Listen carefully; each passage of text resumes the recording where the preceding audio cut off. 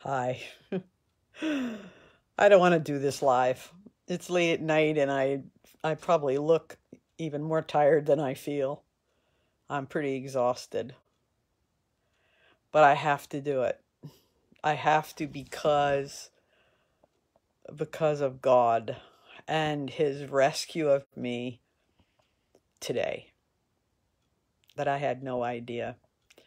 Now, if you saw Tell It Like It Is number 12, Lost and Found, I wasn't really lost, but it was funny. You know something about my day. I was supposed to be getting prepped to go on a trip, and this other obsession about a pair of jeans came in and took most of my afternoon, and I even had trouble getting traction to get the work done, the stuff I need to do before the trip. And all of that was surging underneath. So let me tell you about it.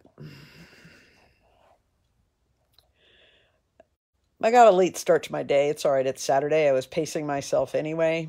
I went into the computer to check email and do a few things, and it wasn't acting right. It wouldn't connect to the internet.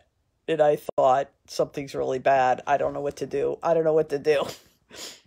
Calm down. The first thing, calm down. Now, this is an old trauma reaction response. It's just fight or flight, especially with technology. I'm going to die. Quick. Disconnect any thinking and run. Or fight it. How? No, it's too severe. It's life or death. If this computer goes down now, what will I ever do? And bam, I can't function. All right? Breathe. Okay, Sandra, you've been involved in this before. What do you need to shut it down and open it up again. And I did, and it was working, but it wouldn't connect.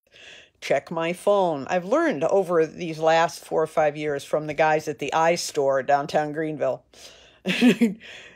Yeah, my phone was online, but my computer wasn't.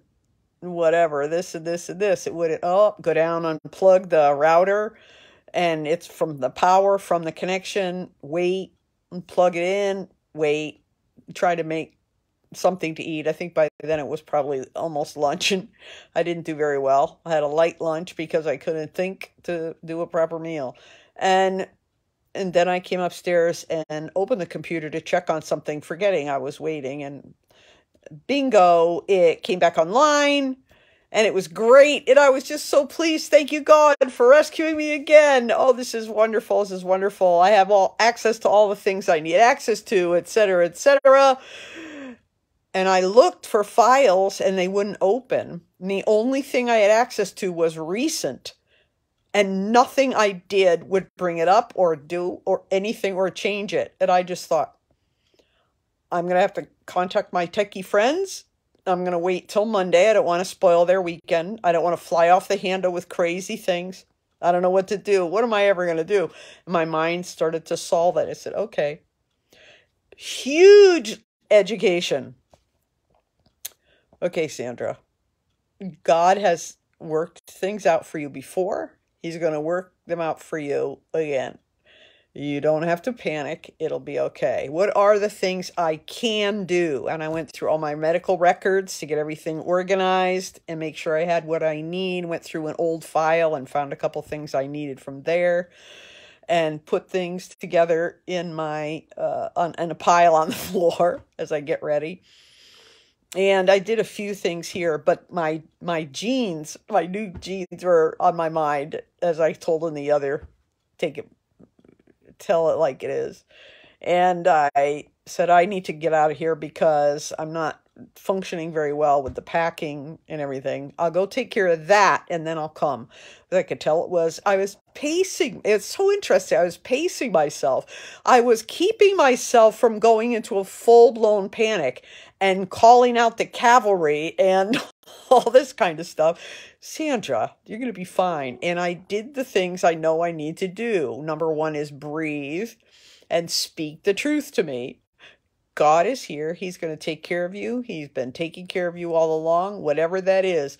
And when I was out for the 2 or 3 hours I was out, uh, occasionally a thought would come up. Well, I could always take my old computer. Yeah, but it doesn't have access to the new documents at all. So that's not going to work. All right, well, it doesn't matter. I can't deal with that now. And I was even thinking about that and talking to God about it and saying,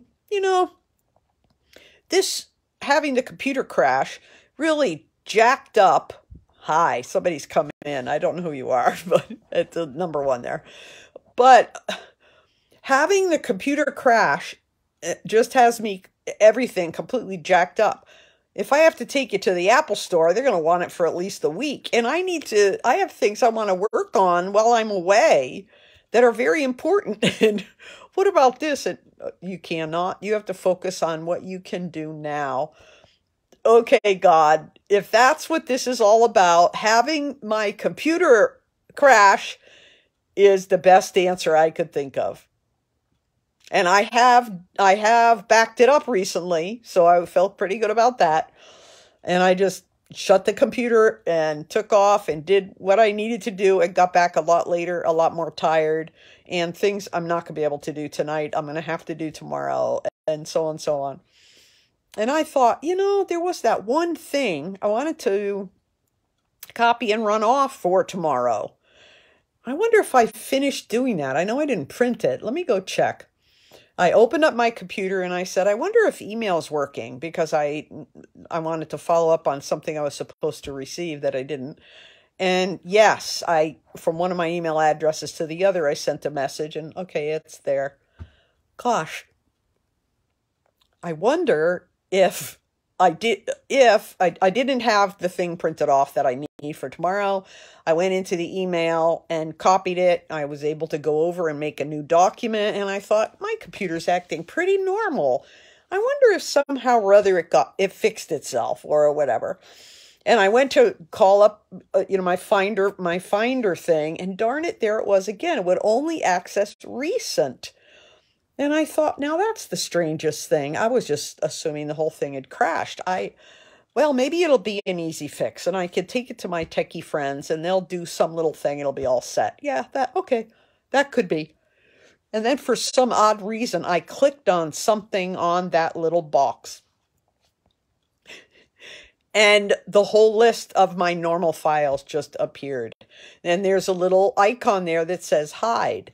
Now, I don't know what the other option was, but I did not click hide again to see what it was. It just, all of a sudden, everything was there. My entire computer was restored, and I just sat there.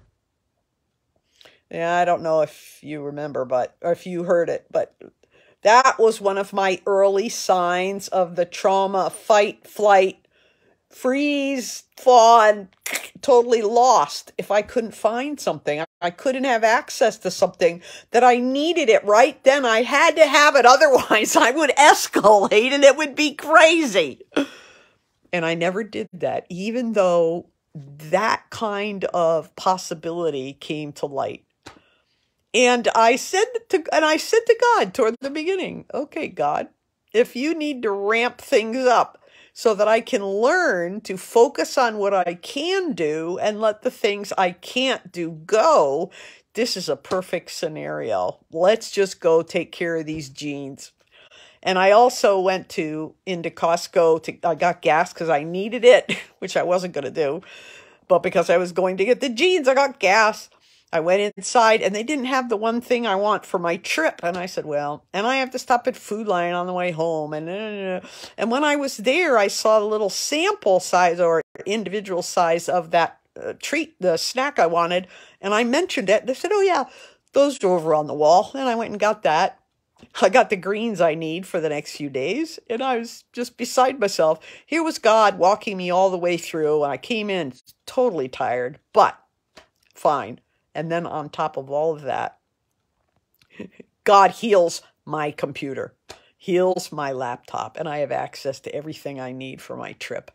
I lived through the whole day without panicking. If that isn't a primary response to, or a primary growth marker for the neural pathways healing, for my nervous system calming, for the vagus nerve responding to the things that are true, then I don't know what is. It's the mind, body, spirit connection. I'm just telling you from myself, and feedback really from my clients lets me know there's something very special here. I don't know anybody else that's found this particular connection the way I have. So there's my personal testimony to the healing work of God from trauma. Hope you have a really good sleep. I hope that you're preparing for tomorrow too, for worship. All right? Tell it like it is. Bye-bye.